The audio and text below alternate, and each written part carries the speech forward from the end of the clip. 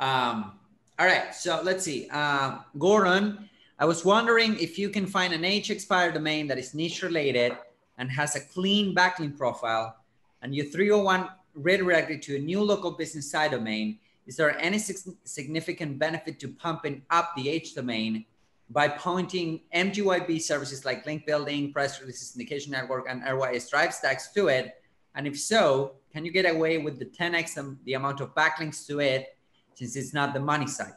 Thank you very much for your help. I mean, first off, you need to find a clean backlink profile of an age expired domain, which is, which is kind of hard. But the 301 redirect might make it a little bit, maybe a little bit too much. If you 301 redirect that directly to the money site and then you start blasting that domain with stuff, that might be a little bit too much. What do you guys think? Yeah, I mean, the reason why we went into drive stacks and G sites in the first place was to get away from doing this very thing that he's talking about. Would it still work? I would think so, but I can't say whether it's still working because it's been years, literally, since we used a 301 redirect, a domain.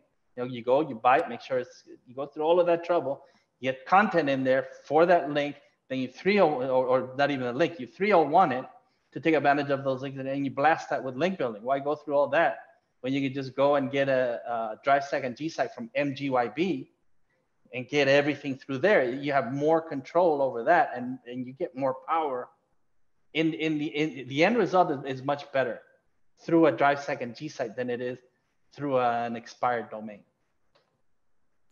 Right, and that you can abuse those versus an expired domain that you will be 301 redirecting. So, because at that point you're redirecting the history of backlinks and also the new stuff that you're doing. So it's better to always point, backlinks and press releases and everything to the drive stack.